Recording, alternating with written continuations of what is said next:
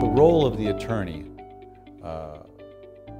where someone has come to them, driven there by an abuse, the role of the attorney is to help them understand how this happened and to form a partnership of all the folks needed to come to an understanding of what happened, and therefore hopefully come to an understanding, a consensus about what should be done about it. And in that way, the lawyer is really a healer, and should be a healer, a mender of the rift that drove the client to seek out their services.